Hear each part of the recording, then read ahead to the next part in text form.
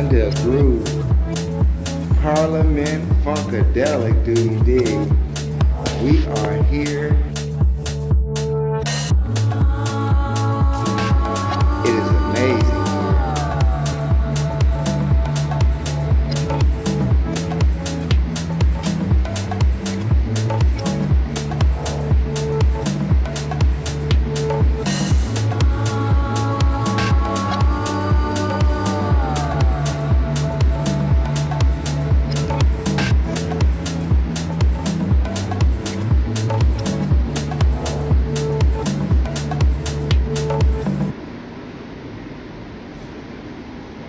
Funkadelic, George Clinton, Bootsy Collins.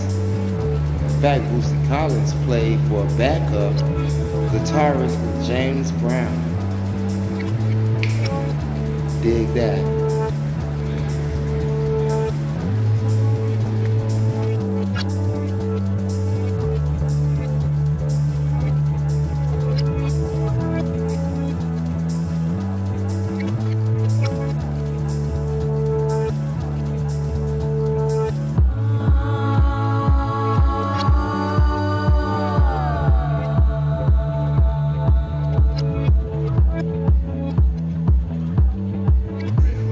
This here was Bobby Jones' gear, his garments.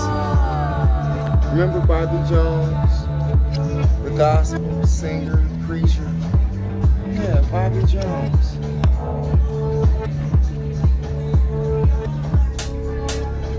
You got somebody next to him.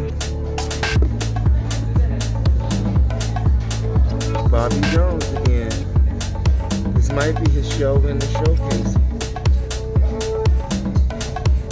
Wow. Look how young he is in that photo right there. If you all know Bobby Jones like I know Bobby Jones, okay?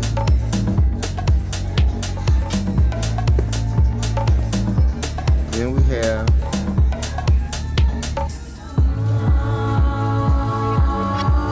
Bobby Jones again.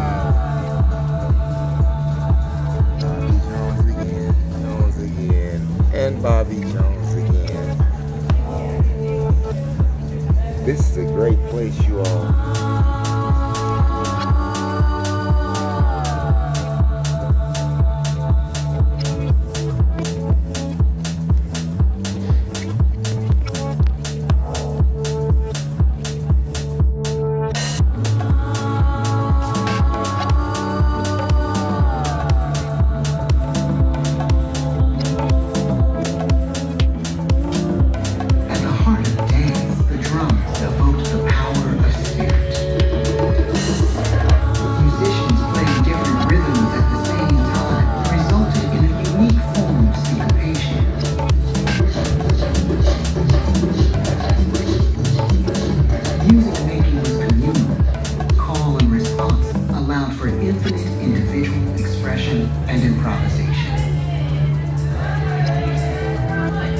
Singers draw from their emotions, experiences.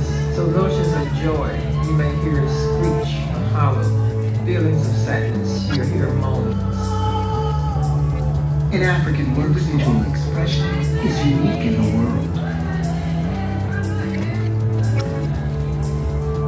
Over the course of 3 centuries, nearly 11 million enslaved Africans survived the brutal Atlantic crossing. Now bound but not broken, African music lived on in the souls of these people.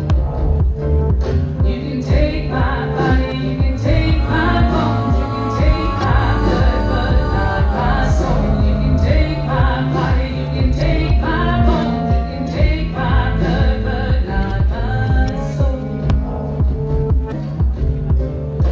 Africans in America continued their African traditions.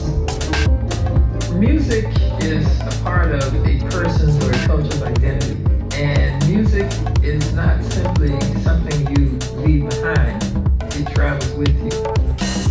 In the colonies of North America, the lives of Africans varied from region to region, and their music began to evolve in different ways.